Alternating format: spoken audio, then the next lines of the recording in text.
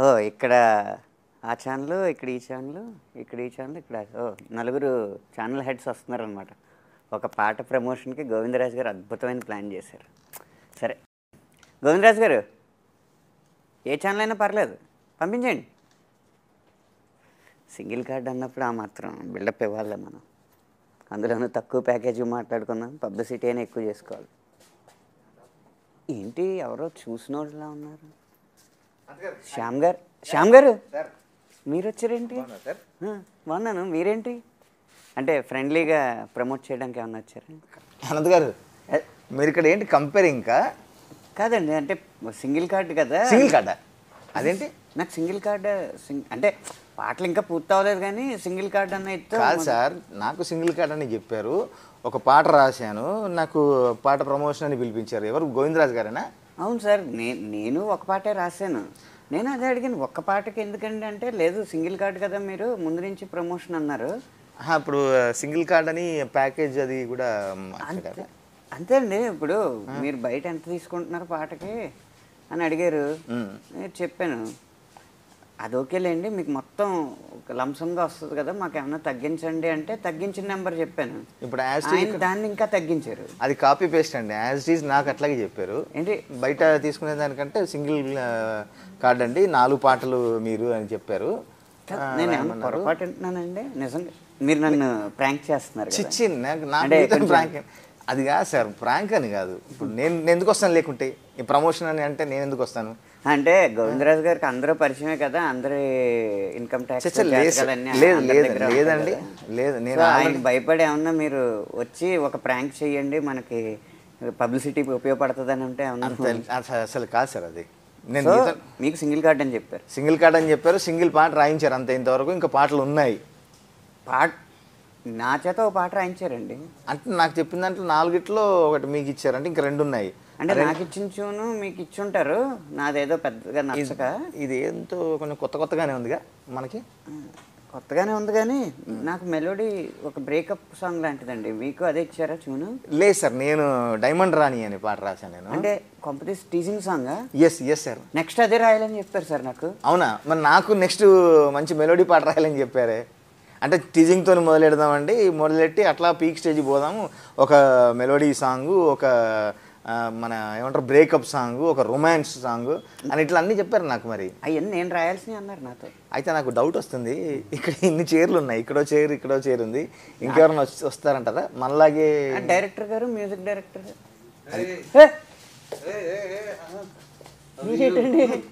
అనుకున్నా. అయినా మీరు డైరెక్షన్లో బిజీ అయిపోయారు కదా, ఇటేటి మీరు? శ్యామ్ గారు అనా కాదు, ఏంటి నన్ను ఇంటర్వ్యూ చేయడానికి మీ ఇద్దరు వచ్చారు? భయ్యా ఇంటర్వ్యూ కాదు ఇక్కడ అని చెప్పారు. ప్రమోషను సాంగ్స్ సింగిల్ కార్డ్ కదా, నువ్వు కొంచెం మన ప్రమోషన్లో నువ్వు కనపడాలి అని చెప్పారు. ఒక సినిమాలో ఇంతమంది సింగిల్ కార్డులు ఎలా రాసాను అదే అర్థం కావట్లేదు. నేను సింగిల్ కార్డ్ అనే పిలిచారు నన్ను. మీకు అదేనా? Same single card, same package, same తక్కువ, సేమ్ కాదండి. అయినా మీరు డైరెక్షన్లో బిజీ అయిపోయారు కదా. మేమంటే సింగిల్ కార్డ్ అంటే ఏదో టెంప్ట్ అయ్యి అంటే కేవలం అంటే నాకు తప్పట్లేదండి. కాదు, మీకు ఎందుకు ఏం పాటించారు? నేను నెక్స్ట్ ఏదో మెలడీ రాయాలన్నారు సార్. మెలోడీ ఎక్కడ అయిపోయింది, ఇక్కడ అయిపోయింది. ఓపెనింగ్ సాంగ్ దగ్గర. అచ్చా, అంటే ఓపెనింగ్ మీతోని ప్రారంభమైంది, తర్వాత అనంత్ గారి దగ్గరకు వచ్చి, అనంత్ గారి దగ్గర నుంచి నా దగ్గరకు వచ్చింది. ఇంకొక పాట ఉంది. మరి అయితే ఆ లెక్క ఏంటి? కొంప తీసి ఇక్కడ ఉన్న వాళ్ళే కాకుండా ఇంకా కొంతమంది 2 చైర్లు ఉన్నాయి, అందుకనే ఎవరు వస్తారా అనేది. అది కాదు, మీకు కూడా బాగా కోసారా పేమెంట్? కోసారు అంటే ఇందులో అసలు గోవిందరాజు గారు ఏంటి మీరు రాసారా? సింగిల్ కార్డ్ దీనికి మరి మ్యూజిక్ చేశాను కదండి. ఇంకొక ఆయన ఉన్నారు, శ్రీమణి గారు. ఆయన ఇంకొక సాంగ్ రాశారు, అయింది అది కూడా. అక్కడ కూడా అయితే గోవిందరాజు గారు మనకు చెప్పండి ఏంటంటే, సింగిల్ కార్డ్ అనేది పాట పేరు అయ్యి ఉంటుంది. లేదు అంటే సింగిల్ అని చెప్పి కార్డు ఉంటుంది, సింగిల్ మీకు అందరికి సింగిల్ కార్డ్ అని చెప్పారా? Yes sir. అదేంటండి కాదు సార్, దీని వెనక ఇంత నాకు అంటే తెలియదు నాకు తెలిసి ఈ గూడు బొటానీలో ప్రొడ్యూసర్స్ తో పాటు మ్యూజిక్ డైరెక్టర్లు కూడా బాగా ఉంటుందండి. నేను అదే అంటున్నా. నాకు తెలియదు. నేను మంచి పాట చెప్పాలి కదండి మాకు. నాకు తెలియదు కదండి వెనక అసలు ఇంత గేమ్ జరుగుతుంది, ఇంత ఉంది, ఎందుకు ఆయన ఇలా చెప్పుంటారు నాకు ఒకటి అర్థమైందండి. సరే, ఏ పాట మంచి పాట, ఆ పాట మెలడీ మంచి డ్యూయట్ మీకు వచ్చింది, మంచి టీజింగ్ సాంగ్, ఊపు సాంగ్, సినిమా స్టార్టింగ్లో శ్యామ్ గారు రాసి నేను చాలా హ్యాపీ ఫీల్ అయ్యా. మంచి ఫీల్ సాంగ్, సినిమాలో main feel song Anantha Sriram గారు రాశారు, రొమాంటిక్ సాంగ్ ఏమో ఆయన రాశారు. అరే నేను హ్యాపీ ఉన్నా. టైటిల్ ని జస్టిఫై చేశారు భయ్య, కొత్తగానే మనకు ఉండేటట్టు చేశారు. సింగిల్ కార్డ్ కొత్తగా అనంత్ గారు నిజంగా శేఖర్ గారు చెప్తున్నారు కానీ అబద్ధం ఆడినట్టే. ఎందుకంటే 4 పాటలు అయిపోతున్నాయి, ఎవరు రాశారని అడగరా కనీసం? అంటే ఓకే, అంటే మీకు సింగిల్ కార్డ్ అని చెప్పారని తెలియదేమో, తెలియదు కదా, అదే చెప్తున్నా. రాశారని నాకు తెలుసు. ఇదంతా కాదండి, మిగతాది మా ముగ్గురికి ఉన్న సందేహం, మీకు కూడా మాలాగే పేమెంట్ ప్యాకేజీ వచ్చిందా? పేమెంట్ అంటే ఇక్కడికి అందుకే పిలిచారు మరి నన్ను సడన్ మనం బెటర్ అసలు చాలా, మనం కొంచెం బెటర్. ఇంకా రాలేదు మీకు, ఇంకా పేమెంట్ రాలేదు అసలు. రాలేదు కదా. గోవిందరాజు గారు నిజంగా ఉండి బాగా. కాదు, మన అందరం గోవిందరాజు గారు అనుకుంటే మనం గోవిందా అనేది మనకు తెలియదు అసలు. చాలా ఉన్నాయండి బాబు. కానీ మొత్తానికైతే మీ పాట భలే ఉంటుందండి. నేను సిచ్యువేషన్ తెలుసు, ఎందుకంటే సింగిల్ కార్డ్ అని అందరికి మొత్తం స్టోరీ అంతా చెప్పేసి ఉంటారు. నాకైతే విజువల్ కూడా చూపెట్టారు. ఏది ఆ పాట విజువల్ చూసిన ప్రియతమ అసలు సార్. హలో, సర్లేండి. ఇంకా కొత్త సినిమా, కొత్తగా డైరెక్టర్ మీరు, మొదటిసారి మిమ్మల్ని లోపల ఏమనాలన్నా పైకి ఏమంటాం కానీ కానీ అందరికీ మాకైతే ఉంది సార్. మీరు ఒక మాట మాకు చెప్పలేదు, బట్ మంచి సినిమా. ఏంటి సార్, దేని గురించి సార్ మీరు మాట్లాడేది? ఒక మాట చెప్పలేదంటే ఇంకా మా బాధలు ఏం చెప్తాం సార్. అక్కడో సింగిల్ కార్డు, ఇక్కడో సింగిల్ కార్డు, ఇక్కడో సింగిల్ కార్డు, ఇంకో సింగిల్ కార్డు మనిషి ఆన్ ద వే ఉన్నాడు. సరే, అట్లాగైతే మేము అందరం కలిసి ఒక సింగిల్గా ఒక సింగిల్ కార్డు అనుకొని అందరి పేర్లు ఒక సింగిల్ కార్డులో చూసుకుంటున్నాము. చూసుకొని మంచి పాటలు అయితే. సార్ మీకు సింగిల్ కార్డ్ అని చెప్పి సాంగ్ రాయించారు కదా. అవునండి. నాకు సింగిల్ స్టోరీ అని చెప్పి 3 స్టోరీలు తీసుకున్నారు సార్. నెక్స్ట్ మీరు ఈ సాంగ్ రాసి వెళ్ళిపోతారు. నెక్స్ట్ నేను ఇంకా 3 సినిమాలు చేయాలి సార్. అంటే ఒకరిని మించి ఒకరికి బాగానే సింగిల్ స్టోరీ చెప్పమని 3 స్టోరీలు ఇప్పించారు సార్. ఇక్కడతో మన ఈగో సాటిస్ఫై అయిపోయింది. అంతే కదా, కేవలం పాటలు మనమే కాదు, పేమెంట్ రాలేదు అంటే మొత్తం ప్యాకేజ్ అన్న పేరు చెప్పి ప్యాక్ ఆడేస్తున్నాను. సర్లేదు, సరే, ఏదైనా స్టోరీ మాత్రం అద్భుతం హనుమాన్ గారు. Thank you sir. నాకు ఇచ్చిన సిచ్యువేషన్ అయితే నిజంగా 5-6 సంవత్సరాలు అయింది అలాంటి సిచ్యువేషన్. నేను సార్, మాకు చిన్న క్యూరియాసిటీ కూడా ఉంది. మీ పాట అంటే నేను రాయాల్సిన పాట అది యాక్చువల్గా. అంటే మీరు అదే అనుకుంటారులేండి, నేను రాయాల్సిన పాటను మీరు రాశారని. కానీ మీరు మీ పాట గురించి మీ మాటలో విందామని. మీరు రాయాల్సిన పాట నేను రాసినాను, మీకు నేను తీసుకోవాల్సిన పేమెంట్ మీరు తీసుకున్నారని నాకు ఉందనుకోండి. అయితే చాలా మంచి సన్నివేశం అండి ఇది. బ్రేకప్ అనేది చాలాసార్లు వచ్చింది కానీ ఇంత ఉద్వేగం, భావోద్వేగంతో ముడిపడి ఉన్న ఈ విరహ గీతం ఈ మధ్య నాకు ఎదురవ్వలేదన్నమాట. అందుకని రాసేటప్పుడే చాలా సంతోషంగా అనిపించింది. శేఖర్ గారు కూడా చాలా మంచి ట్యూన్ ఇచ్చారు, శేఖర్ చంద్ర గారు. అయితే మనం పల్లవుల గురించి మాట్లాడుకుంటే ఓ పాట బయట విడుదలైన వెంటనే ఫస్ట్ పల్లవే వింటారు.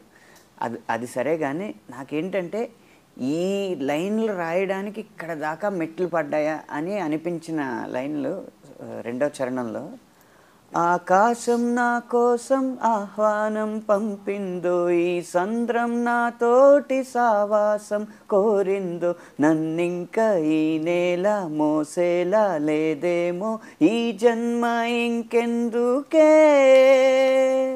ప్రియతమా ప్రియతమా నన్ను నేనే బంధించానమ్మా, ప్రియతమా ప్రియతమా నిన్నే మరి నిందిస్తానమ్మా.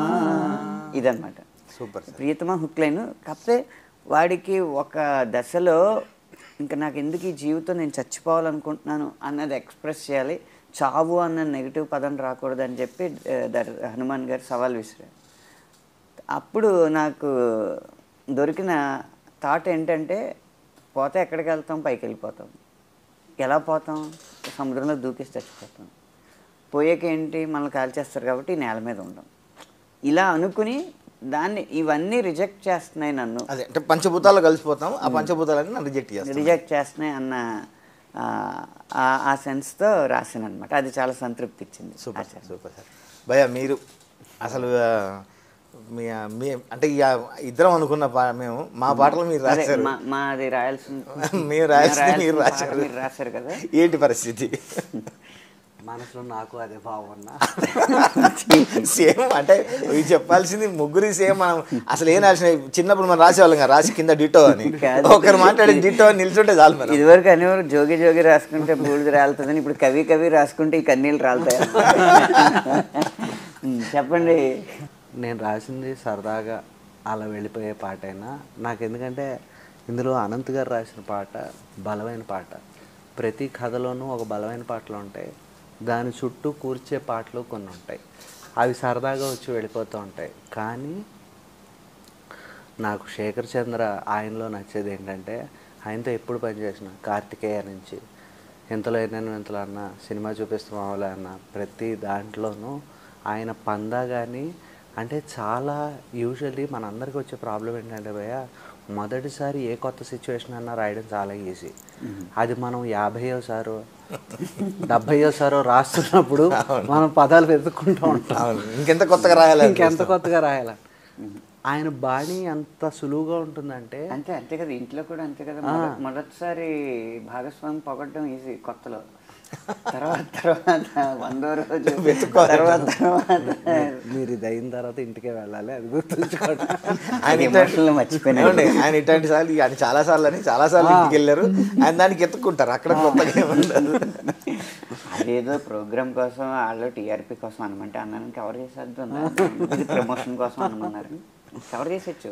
ముందు నిజం చెప్పేయాలి, తర్వాత కవర్ చేయాలి అంతే. సో అలా శేఖర్ గారి బాణీల్లో చాలా సులువుగా రాయగలిగేలాగా ఉంటాయి. అది చాలా, ఎందుకంటే ఆ బంధాలు చాలా ఉత్తినే పదాలన్నీ వెళ్ళిపోతాయి భయ్య. సో నాకు ఇదంటే it was always pleasure working with him. And కొత్త డైరెక్టర్, ఆయన ఎమోషన్ ఎలా ఉంటుంది అనేది, ఎందుకంటే పని చేస్తున్నప్పుడు మనకు ప్రతిదీ అంటే మన ఫస్ట్ బేబీ చాలా ప్రాణం కింద ఉంటుంది. ఆబ్వియస్లీ మనందరికన్నా ఆయన 10 times ఎక్కువ కష్టపడి ఉంటారు. ఈయన గురించి గోవిందరాజు గారు చాలా బాగా చెప్పేవారు. ఎప్పుడు కలిసిన మా డైరెక్టర్ చాలా కష్టపడతారండి, బాగా చేస్తారు. మన పనిని మనం ప్రేమించిన తర్వాత మన అందరూ ప్రేమిస్తారు. చాలా తక్కువ సందర్భాల్లో ఆఫ్ స్క్రీన్ ప్రొడ్యూసర్ డైరెక్టర్ పొగడం అనేది జరుగుతుంది. ఆన్ స్క్రీన్ చాలా పొగుడతారు, అది చాలా తక్కువ సందర్భాల్లో ఆఫ్ స్క్రీన్ పొగడం జరుగుతుంది. కానీ నిజంగా మీరు ఎన్నిసార్లు కలిసారో తెలియదు, కానీ నేను కలిసిన ప్రతిసారి ఇద్దరి మధ్య కెమిస్ట్రీ, మన హీరో హీరోయిన్ మధ్య కెమిస్ట్రీ బాగుంటుంది అది అంటాం, కానీ డైరెక్టర్ గారికి ప్రొడ్యూసర్ గారికి మంచి కెమిస్ట్రీ కుదిరింది. వాళ్ళు అంతే జోవియల్గా ఉంటారు. మన గోవిందరాజు గారు కూడా సరదా మనిషి. అందుకని బీకామ్లో ఫిజిక్స్ ఉంటే ఏంటి, కెమిస్ట్రీ అన్ని పెట్టేసుకుందాం, మన డైరెక్టర్తో కూడా కెమిస్ట్రీ మెయింటైన్ చేద్దాము అని చెప్పేసి. భయ్య మీకు పర్సనల్గా ఆల్దో మీ ఇద్దరు మా ఇద్దరి లోపల ఇన్నర్ వాయిస్ అనిపిస్తుంది, మా ఇద్దరు పొట్ట కొట్టి మీరు బాగా రాసిన సార్. ఇందులో ఎవరు ఫస్ట్ వచ్చారో తెలియదు, ఎవరిని ప్రొడ్యూసర్ గారు ఫస్ట్ పిలిచారో తెలియదు, రాసింది మాత్రం ఒకరికొకరు సింగిల్ సాంగులు రాసుకున్నాం మనందరం. కాబట్టి ఇంకా దాని జోలికి వెళ్ళకుండా మనం ఇన్నర్ వాయిస్ లో వినిపించకుండా కాస్త జాగ్రత్తగా ఉంచుకొని, నేను రాసింది టీజింగ్ సాంగ్ అండి. జనరల్గా నాకు ఇప్పుడు ఉన్న ఒక పేరు కానివ్వండి, లేకుంటే ఆడియన్స్ ఈ పాటలు వీడు బాగా రాస్తున్నాడు అనే దృష్టి కానీ, అదే ఆ కోణంతో నన్ను ఫస్ట్ అక్కడే పడగొట్టారు నన్ను. అంటే మీ కైండ్ ఆఫ్ పాట అండి ఇది, యువర్ కప్ ఆఫ్ టీ అని చెప్పి తీసుకొచ్చారు. ఓహో మనకు ఇందులో మన గ్రౌండే కదా, మనం ఆడేసుకుందాం అని చెప్పి రాసాము. కానీ మంచి బాగానే ఇచ్చారు. అసలు వినగానే నేను చెప్పాను, సార్ ఇది మంచి మాస్ పాట, మంచి టీజింగ్ సాంగ్ అవుతుందని అనుకుంటూ నా కైండ్ ఆఫ్ చిన్న మెరుపులు అక్కడక్కడ కనిపించాలని స్టార్ట్ చేయడమే వాలు కన్నుల్లో అని స్టార్ట్ చేసి, అంటే మనం చాలా పాత అప్పట్లో మనం వాడాము ఇట్లాంటి పాటలు. కానీ ఈ పాటలో నిలువవే వాళ్ళు కన్నుల దానా అని ఆ టీజింగ్ సాంగ్ మనకు అదే బాగా అందరికీ తెలిసింది. అక్కడి నుంచి అదే మనం ఈ కొత్తగా మళ్ళీ స్టార్ట్ చేద్దాం, కొత్తగా అన్నందుకు ఆ పాతదే మళ్ళీ కొత్తగా చెప్పుదాం అని చెప్పి, వాళ్ళు కన్నుల్లో సూదంటూ రాయుందో సూదిలా నన్ను గుంజేస్తాందే అని హంస నడకల్లో హింసేదో అని అట్లాంటివి స్టార్ట్ చేసుకుంటూ పల్లవిలోనే కొన్ని చెప్పాము. నన్ను వదిలేసి నా నీడన్ని రెడ్డు చున్ని పట్టుకొని వెళ్ళిపోతుంది అని ఇట్లాంటి పదప్రయోగాలు చేయడం కానీ, ఇప్పుడు మామూలుగా కాలేజీలో అనగానే బుక్స్ పట్టుకొని అమ్మాయిలు వెళ్ళడం, నీ బుక్నైనా బాగుండేది, నీ వేళ్ళు దాగి నాకు కొత్త రెక్కలు వచ్చేటి. సార్ శ్యామ్ అంటేనే అసలు ఆ శ్యామ్లోనే ఒక చామ్ ఉంది. అట్లాంటి ప్రయోగాలు చేశాము. తర్వాత నాకు ఇందులో సెకండ్ చరణం బాగా, మీరు అన్నట్టుగా మీకు సెకండ్ చరణంలో కోడ్ చేస్తూ ఎట్లయితే చెప్పారో, నాకు ఇందులో సెకండ్ చరణం కూడా చాలా బాగా నచ్చింది అని చెప్తూ, మామూలుగా మాటల్లో ముత్యాలు రాలుతాయంటాము, నీ మాటల్లోంచి రాలే ముత్యాల కోసం నేను బెగ్గర్నయ్యా నేను. పాటలో అంటే ఒక్కొక్క లైన్ పాడేవాళ్ళని ఎలా ఇన్స్పైర్ చేస్తుంది. బెగ్గర్ని అయ్యాను అనగానే అనురాగ్ కుల్కర్ని అమ్మ తల్లే అంటే మీరు విన్నారు చాటుగా, పాటలు చాటుగానే విన్నారా, ఇప్పుడు విన్నారా మనం అనుకున్నాక? అసలు ఇప్పుడు ఇంత గ్యాప్ లో మీరు బయటికి వెళ్ళి వచ్చారు, టీ బ్రేక్ వెళ్ళి వచ్చారు, అందుకని అసలు ఏం రాశాడు మనకంటే చాలా అడ్వాన్స్ అనంత్ గారు. చిలిపి శ్యామ్ అన్నారు కానీ చిలిపి అనంత్ గారు చాలా చిలిపి విషయాల్లో. థ్యాంక్ యూ అండి. నేను మొన్న యాక్చువల్లీ మనం దాని గురించి కూడా మాట్లాడాలి తర్వాత. ఆ సరిగమ ప్రోమో చూశాను నేను ఫైనల్కి, ఆ గర్ల్స్ తో ఆ డాన్సెస్ అన్ని నేను చూశాను, గమనించాను. వీటి గురించి మనం చర్చ పెట్టాల్సిందే, చాయ్ పే చర్చ పెట్టాల్సిందే. థ్యాంక్స్ అండి, మంచి గుర్తు చేశారు. అట్లాగే సేమ్ నీ నవ్వుల్లో రాలే రత్నాల కోసం దొంగల్లే చూశానే, నేను బెగ్గర్నయ్యాను, ఇటు దొంగనయ్యాను, థీఫ్నయ్యాను అని అవన్నీ చెప్పుకుంటూ కొన్ని అంటే మనం ఊహించని పదాలు కూడా వాడాము. అంటరాను అన్నా నేనేమన్నా, అంత దూరం ఎందుకు నీకు నాకు మధ్య, అంటే అంటరానితనం నేరం అని ఎప్పుడో చెప్పినా అట్లా దాన్ని ఒక సరదాగా కాయిన్ చేశాము ఇక్కడ చెప్తూ. ఆ హుక్ లైన్లో ఆ అమ్మాయి పేరు రాజీ, ఇందులో ముద్దు పేరు రాజీ అన్నప్పుడు దాన్ని కాయిన్ చేస్తూ, నువ్వు అసలు ఆగే రాజీ, నువ్వు లవ్ పేజీ రాయి, నువ్వు తలుచుకుంటే ఎగ్జామ్స్ కంటే ఇది ఈజీ అని ఇట్లాంటి ప్రయోగాలు రాసాం. మన జంటకు వస్తుంది ఊళ్ళోనే ఏమో క్రేజీ అని ఇట్లాంటి ప్రయోగాలు చేసాం. దాని తగ్గట్టుగా హీరో అంత ఎనర్జెటిక్గా. అనురాగ్ మీరు బాగా గుర్తు చేశారు. అనురాగ్ చాలా తను డిఫరెంట్ అన్ని జానర్లు పాడగలిగే సింగర్. మన తెలుగు సింగర్స్లో అన్ని పాటలు, మెలోడీస్ కానివ్వండి, టీజింగ్ సాంగ్స్ కానివ్వండి, ప్రతి ఒక్క పాట పాడగలిగే స్టఫ్ ఉన్న దమ్మున్న సింగర్. తను కూడా ఈ పాటను అంతే బాగా రెండర్ చేశాడు. సార్ మీరు యాజ్ యూజువల్గా మా కాంబినేషన్లో సవారీ ఒక కన్నులు అని లాగుతున్నాయి అని ఆ పాట మంచి పెద్ద హిట్ అండి, చిన్న సినిమా అయినా కూడా. అప్పట్లోనే 18-19 మిలియన్లు వచ్చి ఆడియన్స్ కూడా సినిమాకి రావడం తోడ్పడింది. ఇప్పుడు మీరు అంటున్నారు చాటుగా విన్నామని, మీ పాట మేము కూడా వినొచ్చాము. మీ 12-13 మిలియన్ల పై ఉన్నాయి. మీరు ఏ చాటుకు వెళ్ళారు? మీరు వెళ్ళని చాటుకు మేము వెళ్ళొచ్చాం అంతే. ఆయన ఈ మధ్య చాటుగా ఏమీ చేయట్లేదు, అంత ఓపెన్ అంత ఓపెన్. సూపర్. శ్రీరామ్ గారు పాడడం కూడా పాట అది 12-13 బిలియన్లు దాటిందండి. అవును, అంటే కొత్త స్టఫ్, కొత్త ఫేస్లు వచ్చి ఆడియన్స్కి రావడానికి నిజంగా మనం మీ పాట విజిటింగ్ కార్డ్ అయింది సినిమాకి. చాలా మంచి అది వచ్చింది. మీ పాట కానీ నా పాట మిలినీర్లు అవడం అంటే అదే కదా, అదే మిలినీర్ అయ్యాం. చాలా బాగుంది. ట్రైలర్ కూడా అంతే రీచ్ ఉందండి, చాలా మంచి రీచ్ ఉంది. అది కూడా మీరు ఏదైతే చెప్పారో సార్, ఏదైతే అనుకున్నారో అదంతా స్క్రీన్ మీద కనిపిస్తుంది క్లియర్గా. ఫస్ట్ కథ చెప్పిన వెంటనే ఈ కథను అర్జెంట్గా సార్కి చెప్పాలనిపించిందండి. ఫస్ట్ ఎవరికి? శేఖర్ చంద్ర గారు. ఆయన దగ్గర నుంచి అవుట్పుట్ తీసుకోవాలి ఫస్ట్. ఆయన దగ్గరికి సార్ మ్యూజిక్ డైరెక్టర్ గారు ఎట్లా సింగిల్ కార్డ్ ఆయన దగ్గరికి వెళ్ళింది. ఆయన దగ్గరికి వెళ్ళిన తర్వాత సార్ కథ అంతా చెప్పా, సూపర్ ఉంది అని చెప్పి కొంచెం చేంజింగ్స్ అవి చెప్పారండి. పని చేసుకున్న తర్వాత సార్ ఏ లిరిసిస్ట్ అంటే ఇప్పుడు మీ జానర్, అప్పుడు సార్ది మంచి పెద్ద హిట్ సాంగ్ అంటే అది ఏంటిది, రాములో రాముల పీక్లో ఉందండి. దాని తర్వాత కథ రాసుకున్నదండి. ఇది చూసిన తర్వాత సార్ ఇది శ్యామ్ గారికి చాలా బాగుంటుంది, సార్ నేను ప్రొడ్యూసర్ ముగ్గురు కూర్చోడు. అలాగే చెప్పారా? నిజంగా మేము చేసింది అదే అండి, మీకు ఆయన ఏం చెప్పారు నాకు తెలియదు. అంటే ఆయన ముందే పాపం జాగ్రత్తగా పంచారు అందరికి, అంటే ఎవరి బలం ఎందులో ఉంది, ఆయన కావాల్సిన లిరిక్ రైటర్ ఎవరు. ఆయన ఏంటంటే మీకు ఎవరు కావాలో చెప్పండి, మీ ఐడియా ఏంటి అంటే. ఆయన కూడా మంచి టేస్ట్ ఉందండి, ఆయనకు మంచి నాలెడ్జ్ ఉంది. ఈ పాట ఎవరు బాగా రాస్తారు, ఈ పాట అంటే ఒక్కొక్కరు ఒక జోనర్లో పీక్లో రాస్తారు సార్. అందరూ అన్ని రాయగలరు, ఒక్కొక్క స్పెసిఫిక్గా ఒక్కొక్కరు పీక్లో రాస్తారని అందరూ అనుకుంటారు అని. అయితే సార్ దగ్గరికి వెళ్ళిన తర్వాత ఇలా సార్ ఇలాగ శ్యామ్ గారు, అనంత్ గారు, ఇలా సారు, కృష్ణ చైతన్య గారు, శ్రీమణి గారు అని మేము చూస్ చేసుకున్నామండి. తర్వాత సార్ మరి సింగిల్ కార్డ్ అనేది మరి మీకు ఆయనకి జరిగిన మీటింగ్లో నేను లేను కదా సార్. ఇప్పుడు ఎవరు అదృష్టవంతుడు అంటే ఇక్కడ శ్రీమణి గారు ఇంకా రాలేదు కాబట్టి ఆయనకి ఇంకా ఎక్కడో బయట శ్రీమణి సింగిల్ కార్డ్ ఇదిలోనే ఉన్నారు. ఆయన ఒక రొమాంటిక్ సాంగ్ రాశారండి శ్రీమణి గారు. శ్రీమణి గారు కూడా అది కూడా కాదు, నెక్స్ట్ రొమాంటిక్ సాంగ్ అని విషయం తెలిస్తే ఇంకా బ్రేకప్ సాంగే తనకి విషాదమే. అప్పుడు సార్ దగ్గరికి వెళ్ళండి, ఇది అనంత్ గారు రాస్తే బాగుంటుంది, సిద్ధి శ్రీరామ్ గారిది, శ్యామ్ గారు రాస్తే అనురాగ్ గారికి బాగుంటుంది, కృష్ణ చైతన్య గారు రాసింది ఇలా అని చెప్పి అంతా సారు నేను ప్రొడ్యూసర్ గారు ముగ్గురు కూర్చోనండి ఫైనల్ చేసి అది చేసామండి. అంటే మీరు చాలా బిజీగా ఉంటారని తెలుసు, కానీ ఆయన ఎలా పట్టుకున్నారు మిమ్మల్ని ఇంత బిజీ రైటర్ని? ఆయన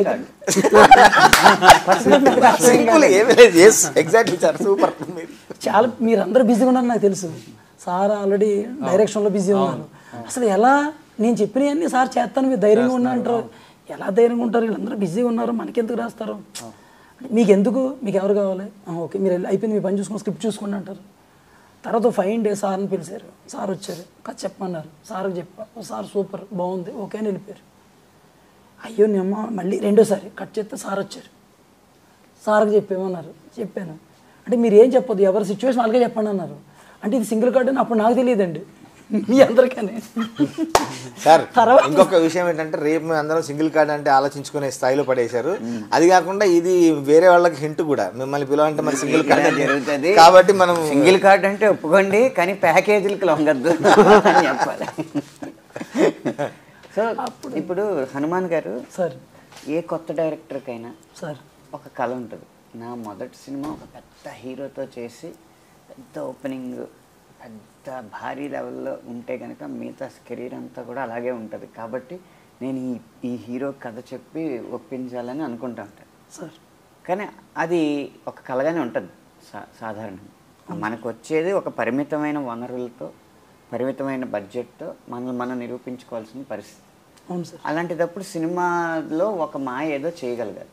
ఈ సినిమా చేయగలిగే మాయ ఏంటి అని మిమ్మల్ని అడిగితే ఈ కథ ద్వారా మీరు ఏం చెప్తారు? ఇప్పుడున్న జోనర్లో అంటే ఇప్పుడు వస్తున్న కథల్లో సమకాలీన పరిస్థితులు ఒక అద్భుతమైన లవ్ స్టోరీ సార్ ఇది. ఎంటైర్ ఫ్యామిలీ అంటే లవ్ అనేది కొంచెం ఓవర్ అయితే డోస్ లస్ట్ అయిపోద్దండి.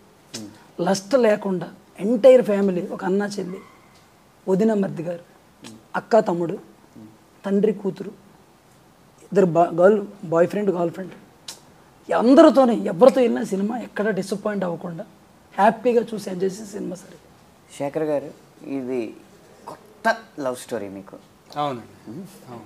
ఎప్పుడు అందరూ అదే కదా చెప్పేది, ఇది ఒక కొత్త స్టోరీ అండి, కొత్తగానే చేసాం. ఈ సినిమాలో మిమ్మల్ని మీరు కొత్తగా సంగీతం చేయొచ్చు అని భావించుకోవాల్సిన ఎలిమెంట్స్ ఏంటి అనుకున్నారు మీరు? అయ్యి సాంగ్ సిచ్యువేషన్స్ ఫస్ట్లీ కథ చెప్పారండి. కథ చెప్పిన తర్వాత అందులో ట్విస్ట్ పాయింట్ హైలైట్, అసలు అది ఎవరు ఎక్స్పెక్ట్ చేయరు. ఆ ఇంటర్వెల్ కానీ చాలా బాగుంటుంది. At the same time second హాఫ్లో వచ్చే మెయిన్ ట్విస్ట్లు రెండైతే ఏమై ఉన్నాయో అవి నాకు మామూలుగా చెప్పేటప్పుడే చాలా థ్రిల్ ఫీల్ అయ్యాను. అట్ ద సేమ్ టైం తర్వాత సాంగ్ సిచ్యువేషన్స్ చెప్పారు, అవి బాగున్నాయి, నాకు కొత్తగా ఉన్నాయి. మెయిన్ మనకు కావాల్సింది సాంగ్ సిచ్యువేషన్స్, ఒక లవ్ సాంగ్, ఒక బ్రేకప్ సాంగ్, ఒక nice colourful డ్యూయెట్, at the same time super romantic song.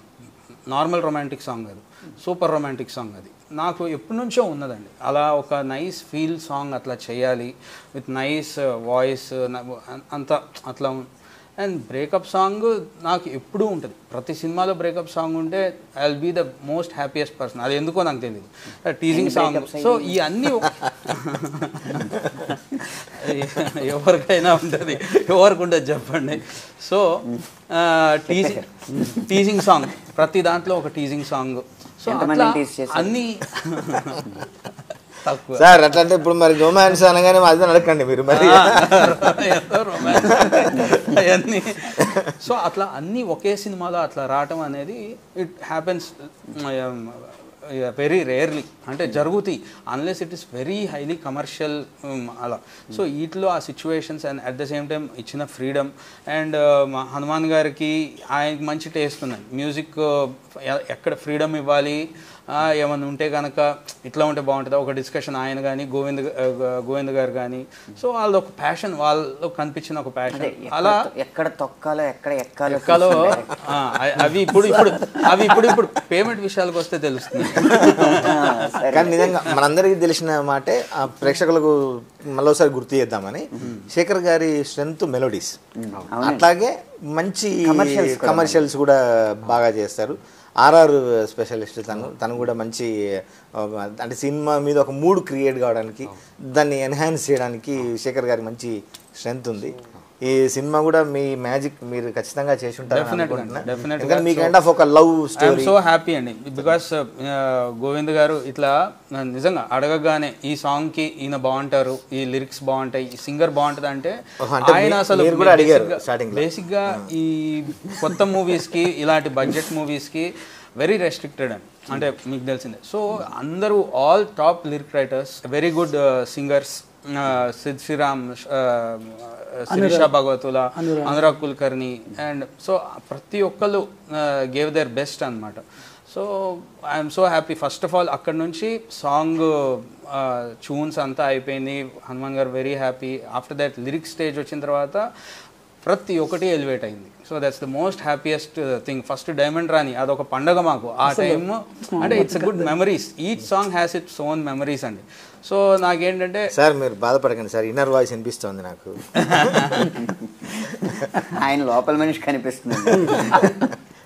So అట్లా నెక్స్ట్ ప్రియతమా కానివ్వండి, డెఫినెట్. సో అది పర్సనల్ గా every one or connected so personally. Breakup songs ఎప్పుడు కూడా ఇంకా మీకు తెలియని. So each of them took it very personal. అంటే సినిమాకి సంబంధమా అంటే ఇప్పుడు తెలుస్తుంది. ట్రైలర్ రిలీజ్ అయ్యి ట్రైలర్కి చాలా మంచి రెస్పాన్స్ వచ్చిన తర్వాత ఓ ఈ సినిమాదా అని. ఆర్ ఎల్స్ ఈవెన్ రీల్స్లో కానీ it's like almost reaching 1 lakh reels అంటే మామూలు విషయం కాదు without knowing things. So it's the credit for us every one అందరికి. అట్ ద సేమ్ టైం ఒకరోజు నేను షూట్కి వెళ్ళాను ఇదే ఫిలింది. అప్పుడు వరకు కూడా రొమాంటిక్ సాంగ్ది కరెక్ట్ సార్. మీరు చూసారా అంటే మీరు అన్ని రోజులు పిలిస్తే ఆ రోజు ఆ షూట్ అని తెలీదు. మా యాక్సిడెంటల్ గా వెళ్ళాను. ఆ రోజు వెళ్ళాను. అప్పటికి చెప్తా ఉన్నారు ఇట్లా షూట్ జరుగుతుంది, ఇట్లా జరుగుతుంది. ఓకే వెళ్ళాను గుడ్, బాగానే జరిగితే ఓకే. కానీ ఎవరిని వాళ్ళు ఏ పని వాళ్ళు ప్రేమించుకొని చేస్తామో అలా అనుకుని వెళ్ళాం. బట్ అక్కడ ఇప్పుడైతే షూట్ అయిన సాంగ్స్ ఒక ల్యాప్టాప్లో అట్లా చూస్తే చాలా ఎగ్జైట్ ఫీల్ అయ్యా. ఇంత బాగా తీస్తున్నారా. At the same time Kiran గారు మన కొరియోగ్రాఫర్ కిరణ్ గారు, ఆయన ఎక్స్ట్రీమ్ సూపర్ జాబ్. అసలు ఈచ్ అండ్ ఎవ్రీ మీరు రాసిన each and every lyric elevate చేశారు. సో దాని వెనక ఈవెన్ హనుమాన్ గారు నా సాంగ్ కూడా కిరణ్ గారు చేశారు. కిరణ్ అంత సింగిల్ కార్డ్ ఇక్కడ కూడా సింగిల్ కార్డ్ ఇది నిజంగా సింగిల్ కార్డ్. సో కిరణ్ గారు ఐ ఫెల్ట్ సో హ్యాపీ అండి. నా సాంగ్ని అట్లా చూస్తుంటే ఈచ్ అండ్ ఎవ్రీ లిరిక్ కానీ రాసిన every moment every beat underline చేసుకెళ్లారు. So దానికి డెఫినెట్గా హనుమాన్ గారు ఇచ్చిన మాంటేజెస్ ఎట్లా కావాలని ఆయనతో ఎక్స్ప్లెయిన్ చేయడం కానివ్వండి, ఆయన ఇచ్చిన ఫ్రీడమ్ కానివ్వండి. So everything worked a lot. At the same time DOP. So ఆయన వర్క్ కూడా చాలా బాగుంది. So overall eagerly September 9th. నేను ఒక మాట చెప్తా, సార్ కోసం చెప్పాలి సార్. అసలు నా మీద నాకన్నా ఆయన మీద నమ్మకం ఎక్కువ సార్ నాకు. ఎందుకంటే ఇది లవ్ అనేది ఎప్పుడు కూడా బ్యాక్గ్రౌండ్ స్కోర్ మీదే ఉంటుంది సార్. అంటే కొత్తగా ఎలివేట్ చేసేది ఉండదు. ఆ హైప్ అంతా ఒక సీన్ ఎన్హాన్స్ అవ్వాలంటే 100% బ్యాక్గ్రౌండ్ స్కోర్ సార్. ప్రాణం పెట్టారు సార్. నేను ఇన్ఫ్లుయెన్స్ అవ్వలేనప్పుడు ఆయన మ్యూజిక్ యాడ్ అయిన తర్వాత నాకే ఏడుపు వచ్చేసింది అనుకోండి సీన్స్. Super wonderful sir. నిజంగా అసలు అది ప్రీ క్లైమాక్స్ సీన్ ఉంటుంది సార్. అది అసలు సార్ బ్యాక్గ్రౌండ్ స్కోర్ చింపేశారండి. అసలు మామూలుగా కాదు సార్. నేను ఎన్నిసార్లు చూసినా అంటే అక్కడ నాకు తెలియని ఒక హ్యాపీ మూడ్ నుంచి అలా వెళ్ళిపోతాను. నేను నాకు తెలియదు హేచి అనుకుంటాను నేనే మళ్ళీ. సార్ నిజంగా బ్యాక్గ్రౌండ్ స్కోర్ ప్రాణం సార్. మా సినిమాకి సూపర్ డూపర్. అంటే మీ అందరూ నాలాంటి ఒక కొత్త డైరెక్టర్కి మీ అందరి సపోర్టు ఎఫర్ట్ పెట్టి రాశారు సార్. అంటే ఏదో రాసి ఇచ్చేయడం కాదు, టైం తీసుకొని మీరు సార్ని పట్టుకోవడానికి ఎంత టైం పట్టిందో తెలుసు. ఆయన ఎంత బిజీగా ఉంటారో తెలుసు, మీరు ఎంత బిజీగా ఉంటారో తెలుసు. సార్ ఆల్రెడీ డైరెక్షన్ చేస్తే ఎంత బిజీగా ఉంటారో తెలుసు. శ్రీమణి గారు బిజీగా ఉంటారు. అంటే నాలాంటి ఒక కొత్త డైరెక్టర్కి ఒక కొత్త ప్రొడక్షన్కి మీలాంటి వాళ్ళు రాయడం నిజంగా నా అదృష్టం సార్. సేమ్ టైం ఆయన ట్యూన్స్ దానికి డబుల్ ట్యూన్స్ తర్వాత ఆ పాడిన సింగర్స్ ఇంకా డబుల్ అన్నీ చాలా బాగా యాడ్ అయ్యాయి సార్. అది నిజంగా భగవంతుడు నాకు ఇచ్చిన గాడ్స్ గిఫ్ట్ అండి ఇది. థ్యాంక్ యూ మీ అందరినీ ఈ సినిమాకి ఇచ్చాడండి అంతే. అంతే నిజంగా ఈ అంటే సినిమా మీరందరూ కోరుకుంది పనిచేయడం అన్ని అనేది నా సమకూర్చుకుంది అదృష్టం సార్ అంతే. నిజంగా. అలా అంటే సెట్ నేను చేశారు అసలు గోవింద్ గారు, పైన గోవింద్ గారు అట్లా సెట్ చేశారు. ఆ గోవింద్ గారు సెట్ ఆ చేశారు. గోవిందుడు ఆశించా గోవింద్ గారు సెట్ చేశారు. కానీ మీ అందరినీ నిజంగా ఎలా ఎలా ఆయన చేయగలరు, ఎలా అంటే ఇంత పెద్దోళ్ళు కదా సార్. ఇప్పుడు మమ్మల్ని ఎలా చూస్తారు, కొత్త డైరెక్టర్ కదా మీ ఎలా ఆయన గొప్ప పాట డైరెక్టర్ గాని చూడ, ఇక్కడ ఉన్న అందరం కూడా డైరెక్టర్ గానే చూస్తాం. Yes, sir. లేదు లేదండి ఆయన అసలు మీరందరూ మీరు పెట్టిన effort. ఇంకొకటి సార్, నేను మీకు కలిసినప్పుడు మనం ఈ మాట చెప్తున్నాను, నేను ఎప్పుడో చెప్తా ఉంటా, మా రచయితలందరికీ, గేయ రచయితలందరికీ మీకు చిన్న సినిమా పెద్ద సినిమా ఉంటదేమో కానీ మాకు చిన్న పాట పెద్ద పాట ఏది ఉండదు సార్. అవును సార్, మాకు పాట పాటే పల్లవి చరణాలేమో అంతే. అంటే చిన్న సినిమా అంటే సార్, కొత్త సినిమాకి ఒక కొత్త హీరో, కొత్త అమ్మాయి, ఒక కొత్త ప్రొడక్షన్ అని కాకుండా మీ అందరూ పెట్టిన ఎఫర్ట్. ఈఓపి వెంకట్ గారు ఆయన కూడా చాలా హార్డ్ వర్క్ చేశారు సార్, అక్కడ కాంప్రమైజ్ అవ్వకుండా. ఇవన్నీ చేయాలంటే ఫస్ట్ సఫిషియెంట్గా అమౌంట్ ఉండాలండి. అంటే ప్రొడక్షన్ ఎంతమంది ఇంత సఫిషియెంట్గా పనిచేయాలంటే ప్రొడక్షన్ హౌస్ స్ట్రాంగ్గా ఉండాలి. ఆ ఫ్రీడమ్ కూడా నాకు ఇచ్చి మీరు చెయ్యండి, ఏం కాదు, కాంప్రమైజ్ అవ్వద్దు. యాక్చువల్గా రాజీ అంటే కాంప్రమైజ్ కాదు అని హీరోయిన్ కు క్యారెక్టర్ రాసి మీరే కాంప్రమైజ్ అవ్వట్లేదు, అవ్వద్దు చెయ్యండి అని నాకు అంత ఫుల్ ఫ్రీడమ్ ఇచ్చి. లైన్ లో కూడా రాసాం కదా, పర్రాదు నువ్వు రాజీ అని. అవును సార్, అంటే కాంప్రమైజ్ కాదు. నన్ను మా ప్రొడ్యూసర్ గారు అంటుంటారండి, రాజీ అంటే కాంప్రమైజ్ కాదని తనకు డైలాగ్ రాసి ఈయన కాంప్రమైజ్ అవ్వట్లేదు, ఆయన కానివ్వండి నేను అవునని చెప్పి నేను ఎంతవరకు వెళ్తే అంతవరకు, ఎన్ని రోజులైనా సార్, ఇంకొక 4 days కావాలి, ఇంకో 3 days కావాలి, నాకు ఈ ఆర్టిస్ట్ కావాలి, ఈసారి ఈ లొకేషన్ కావాలి, ఈ కాస్ట్యూమ్ కావాలి, ఎక్కడ కాంప్రమైజ్ అవ్వకుండా సార్. నేను నిజంగా ఫలితాన్ని కూడా మనం చూస్తాం, పొందుతాము. అనంత్ గారు, ఒక గుచ్చే విషయం, ఒక నచ్చే విషయం, ఈ రెండు చెప్పి మనం ఇక్కడతో కంక్లూడ్ అవుదాము. గుచ్చే విషయం ఏంటంటే, నాకు సార్ అర్జెంట్ అండి షూటింగ్ పెట్టుకున్నామండి, 2 రోజుల్లో మీరు పాట ఇవ్వాల్సిందే అన్నారు. నేను ఆ 2 రోజుల్లో కింద పడి మీద పడి అన్నీ వదిలేసుకొని రాసి పంపాను. మీకు అదే జరిగి ఉంటుందని నాది గుచ్చే విషయం, అది అవునా కదా? నేను 2 రోజుల్లో పాట ఇవ్వమని అనలేదు. 2 రోజులు అసలు మీరు ఏం ఆలోచించకుండా ఆ కథ విని 2 రోజులు మా కథనే ఆలోచించండి అన్నారు. సూపర్. తర్వాత అంటే ఆ 2 రోజులు నా 2 రోజులు బ్లాక్ చేసినట్టే మీ 2 రోజులు కూడా బ్లాక్ చేశారు. 2 బ్లాక్ చేశారు. కానీ పాటకు మాత్రం ఒక నెల దాటింది కదండి మన పాట. 70 days పట్టింది సార్ సార్ ఇవ్వడానికి. అందుకే అంత అవుట్పుట్ వచ్చింది. మీకు అదేనండి, ఏమన్నా 2 రోజుల టైంలో అట్లాంటివి ఉన్నాయా? నాకు అంటే గోవింద్ గారితో ఎలా ఉంటుందంటే, వెండి యూ వాంట్ అని అడిగితే ఎస్టర్డే అంటాడు ఆయన. ఓకే.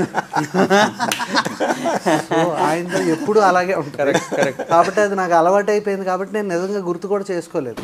Okay, super sir. నచ్చే విషయం ఏంటంటే, సరే మనం సింగిల్ కార్డ్ అనుకొని మనం ఎక్కడెక్కడో ఎవరెవరో బిజీగా ఉంటూ, మీ వర్కుల్లో నా వర్కుల్లో మనం బిజీగా ఉంటూ, మనం కలవకుండా అప్పుడప్పుడు పలకరించుకునే సమయం కూడా దొరకకుండా, ఆ తీరిక సమయము, ఆ మేలు కలయిక ఈ ఇంటర్వ్యూలో జరగడం అని చాలా హ్యాపీ నాకు.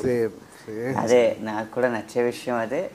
నాకు గుచ్చే విషయం అంటూ ఏమైనా ఉంటే సార్, ఈ పాటలు వినడానికి ఉన్న అదృష్టం రాయడానికి లేదే అని అనిపించింది. కానీ ఆ వినడాన్ని కూడా నేను అదృష్టంగానే భావిస్తాను. ఎందుకంటే ఒక్కొక్క పాటలో ఒక్కొక్క తళుకు బెళుకు అలా కనిపించినప్పుడు తర్వాత పాటలకు మనకు ఆ అనుభవానికి ఉపయోగపడతాయి. ఇలా ఈ సినిమాలో అందరూ చెప్పినట్టు ఎవరి బాధ్యత వాళ్ళు నిర్వర్తించారు. అంటే మనకు ఒకటి ఉంటుంది, ఒక ఆయన చెప్పారు, దేశం మారాలంటే ఏం చేయాలి అంటే, దేశంలో చాలా షాపులు ఉంటాయి, ఆ షాప్ కీపరు వాడి చేయాల్సిన పని కంటే టెండూల్కర్ ఇలా ఆడితే బాగుండేది, కోహ్లీ అలా ఆడితే బాగుండేది, ప్రైమ్ మినిస్టర్ ఈ నిర్ణయం తీసుకుని ఉండకూడదు, తర్వాత అదేంటి ఆ చీఫ్ మినిస్టర్ ప్రైమ్ మినిస్టర్ అలా చేయకూడదు, ఇద్దరు కలిసి చేస్తుంటే బాగుండేది, రకరకాల పాలిటిక్స్లో, తర్వాత వైద్యం విద్య అన్నిటిలోనూ సలహాలు ఇచ్చేస్తాడు. వాడి ప్రొడక్ట్స్ క్వాలిటీగా ఉండాలంటే ఏం చేయాలో చెప్పడు అన్నట్టు, ఎవరి పని వాళ్ళు బాగా చేస్తే మొత్తానికి అంతా బాగా జరుగుతుంది. అలా ఈ సినిమాలో మాత్రం choreographer, music director, lyric writer, director, dialogue writer, అందరూ, ప్రొడ్యూసర్. ఇంకొక విషయం ఏంటంటే సార్, దీన్ని మెయిన్ చెప్పడం ప్రవీణ్ పూడి గారు సార్, ఎడిటర్, అదిరిపోతుంది సార్. ఎడిటింగ్ కూడా చాలా షార్ప్ ఉంటుందండి సార్. ఆయన సినిమాలు ఎలాంటి సినిమాలు చేస్తారో తెలుసు, ఆయన గురించి మీకు చెప్పడానికి ప్రత్యేకంగా ఏం లేదు. ఆయన గురించి తెలిసిన ఎవరు ఉంటారు? ప్రవీణ్ పూడి గారు, ప్రవీణ్ అన్న మంచి ఫ్రెండ్లీ నేచర్, అందరితో కలిసిపోతారు. ఎక్కడ 1 second లేక అనిపించదు సార్, చాలా సూపర్గా చేశారు, అదిరిపోతుంది సార్. Editing top. అంటే నాకు, నేను కొత్త డైరెక్టర్ అయినా కొంచెం ఆయనే చాలా కరెక్ట్ చేసి అంతా ఎక్కడ కూడా ల్యాగ్ అనేది 1 second కూడా అనిపించకుండా ఎడిటింగ్ సార్. Super sir. అంటే సినిమా అది సీన్లు లేపేసి సినిమాని లేపారు అంతేగా. అంతే సార్. ఏదైనా ఎక్కడైనా ఆయనకి ఎక్కడైనా ఇది ఎక్కువ అయింది అన్నప్పుడు దాన్ని వాళ్ళు ఎంత కట్ చేసి పర్ఫెక్ట్. ఇదండి కొత్త కొత్తగా ఈరోజు నిజంగా కూడా ఈ ఇంటర్వ్యూ చాలా కొత్తగా ప్లాన్ చేశారు, మమ్మల్ని అందరినీ కొత్తగా ఇరికించారు. ఈ కొత్తగా అనేది నిజంగా అందరికీ నచ్చాలి, నచ్చుతుందని మనస్ఫూర్తిగా కోరుతున్నాము. అనంత్ గారు మీరు మొదలు పెట్టారు, మీరే కంక్లూడ్ చేయండి. ఇంకా అయ్యో ఒక మాట మీరు ముందుగా కొత్తగా ఎంటైర్ టీమ్కి September 9th ఈ సినిమా వస్తుంది. తప్పకుండా థియేటర్స్లో చూడండి. And save cinemas and kill piracy. ప్రేక్షకులకి అందరికీ చివరిగా మేము చెప్పేది ఏంటంటే మా పేరు ఎలా ఉంటుందో మా సినిమా కూడా అలా ఉంటుందని మా అందరి భావం. వచ్చి కొత్త అనుభూతిని పొందుతారని ఆశిస్తున్నాం. ఇలా మమ్మల్ని అందరినీ ఆశీర్వదిస్తారని కోరుకుంటున్నాం. సెలవు. Thank you.